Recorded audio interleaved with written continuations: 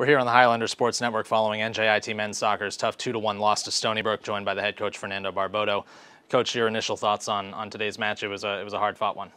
Yeah, I don't think we lost a little bit of concentration on two plays, and they cost us 2 goals.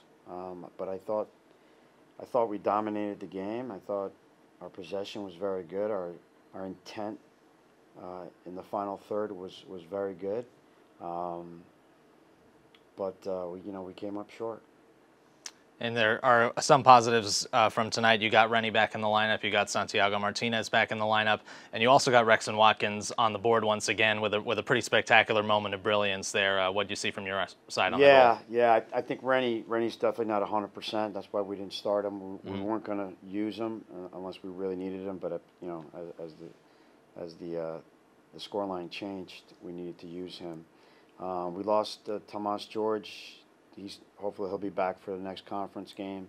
We did get back Santiago, so we're slowly healing to a full squad, or full 4 squad at least.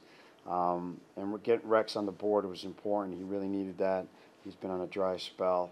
But all in all, I think we need to be better defensively, and bottom line, we just need to be better defensively. You have a lot of road games coming up next. In fact, 3 straight away from home.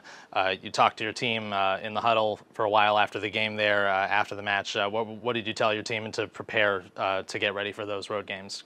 Yeah, listen, I think when you go on a downturn a little bit like we've been, and you have an influx of a lot of young guys and a lot of older guys, and there's a big gap. Some of the little things get forgotten on the field and off the field, and I address that as we all have to be collectively responsible for all the things that happen on the field and off the field as a team, and those are the things that we addressed with the group.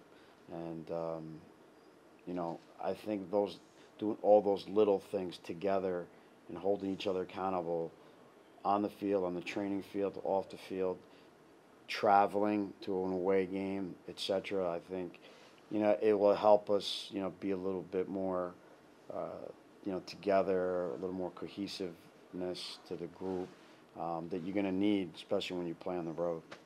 Highlanders will look to do just that. They'll be on the road for the next 3 weeks, but they'll return home to face UMBC the next time out here at Lubetkin Field at Mal Simon Stadium, October 28th, Thursday night, 7 o'clock kickoff right here in Newark. With the head coach Fernando Barboto, I'm Jason Garrett for the Highlander Sports Network.